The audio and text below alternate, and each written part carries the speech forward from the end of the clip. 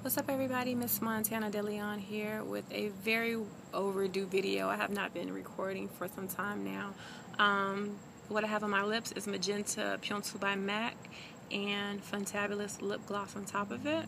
My hair is the House of Hair hair review that I did, so you'll find the information for that in the House of Hair video.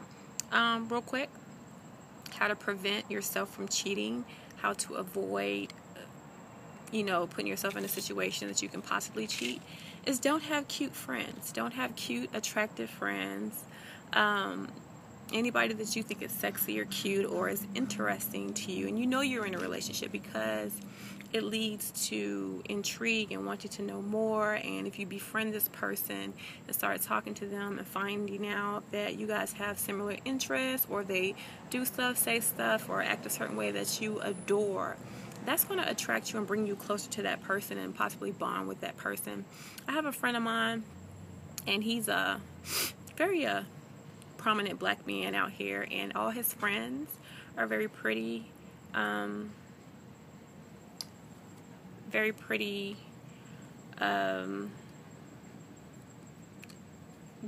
that are in high places, such as like CEOs, presidents of banks and different associations and things of that sort, that have held Miss America titles and things like that. But he is married with children, and his friends are all very pretty and very well educated and 6 figures or better, and I'm like, that's why you cheat so much, because you have access to all these beautiful women. They're doing stuff that you adore and love and all that good stuff, and it's just a recipe for trouble. If I see somebody that I find attractive, I look, but I don't look too long. I mean, I do have eyes, so I'm going to look. So you have to take yourself out of situations and stop being friends with certain people that you know won't benefit your relationship or benefit your marriage. And let those people go. If they're not for you and your spouse, let them go. They're not beneficial. They're just going to make trouble for you. Don't be friends with people and take people's numbers. I tell people all the time, there's no need to cheat. There's no need to hold on to whoever you were talking to before, because 9 times out of 10, if your current relationship ends on a bad note, the people that you were talking to before will still be available, single, and not married at the time. So if it doesn't work out right now, they'll probably still be there. And then on top of that, you'll meet new people that you're interested in. Also, what was I gonna say?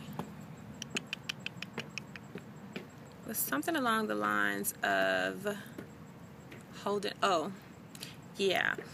give your relationship a fair chance to work 100% without any outside influence, meaning cut all those friends off that meant your relationship no good, that won't benefit your relationship or help your relationship in any way, form, or fashion. They'll only help you personally.